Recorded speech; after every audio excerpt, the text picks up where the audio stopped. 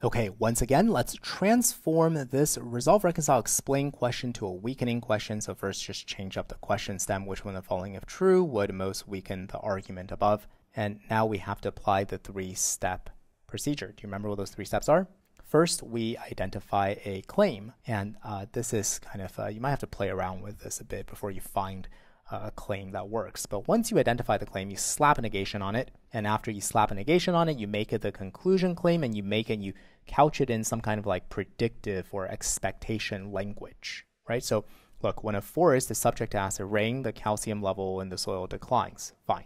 Spruce, fir, sugar maples all need calcium to survive. This is going to be my target sentence. This is going to be my target claim. I'm going to say, therefore, one would expect that, and you have to negate this. One would expect that sugar maples in forests that receive significant acid rain are not much more likely to show signs of decline consistent with calcium deficiency than are spruces or firs in such forests. This is such a wordy way of saying it. We can simplify this by just saying, therefore we expect what? Therefore we expect sugar maples, spruces, and firs in forests which receive significant acid rain to equally, right? To roughly equally show or not show, show/not show signs of decline consistent with calcium deficiency.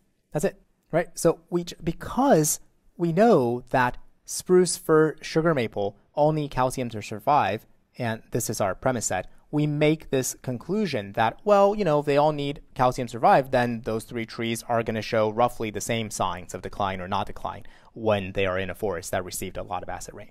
Right? It's just the negation. Remember, like at the core of it, the original claim was that it's not equal, right? And it's not equal weighted against sugar maples. Sugar maples will show more signs of decline, right? So here you just want to say, no, they're going to show about the same amount of decline, right? That's the conclusion. Now, again, it's an argument, right? Like given what I know about how acid rain and calcium and these trees work, I'm not in a good position to judge whether this is a good argument. Right? I mean, the premises here give some support to the conclusion. Is it great support? It's not great support, but I can't really tell you why. Right? So once again, answer choice C calls out an assumption that this argument makes. Right? Answer choice C, you really could have called out this assumption in so many different ways, but first let's look at the way C calls out this assumption, and then I'll talk about the other ways. C says, spruces and firs, unlike sugar maples, right? So first of all, it just introduces different. These two things are not like this thing. Because these two latter things, they can extract calcium from a mineral compound that's common in soil, which is not affected by acid rain.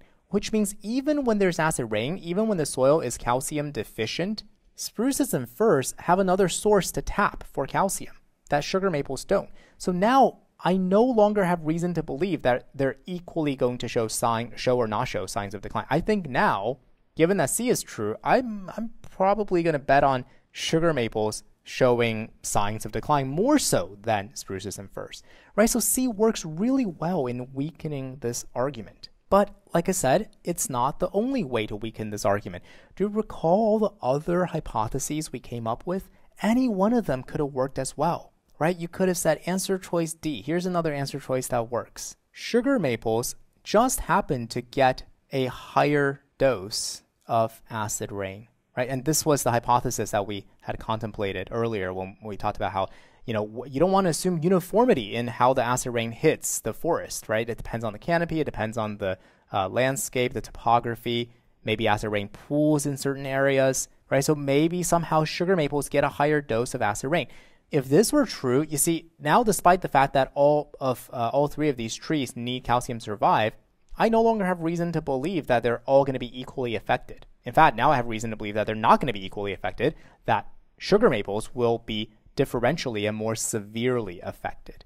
Right? So it does the same thing that C does, which is gets in the way of this premise conclusion space. It turns an assumption on its head, right? The assumption of uniformity of acid rain falling. It turns that assumption on its head. Okay, good. So hopefully you're starting to see how we can turn RRE questions into weakening questions.